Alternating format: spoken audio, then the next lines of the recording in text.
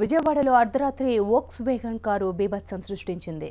Pinnamaneni polyclinic దగ్గర అతివేగంతో వచ్చిన car బైక్ను ఢీకొట్టింది. ఈ ప్రమాదంలో రిలయన్స్ జియో ఉద్యోగులకు తీవ్ర గాయాలయ్యాయి.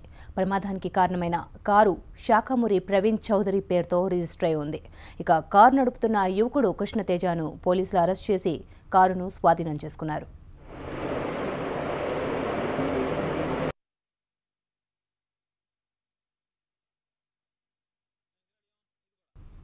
మితిమీరిన వేగమే ప్రమాదానికి కారణమంటున్న బాధితులు కారులో ఎమ్మెల్యే జలీల్ ఖాన్ కుమారుడు సాహుల్ ఖాన్ ఉన్నాడని ఆరోపిస్తున్నారు.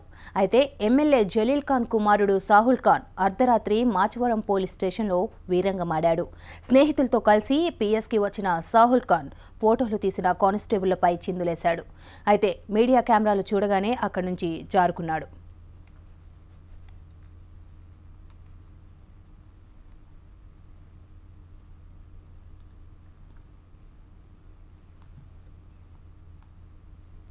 తెలుగుదేశం నేతలు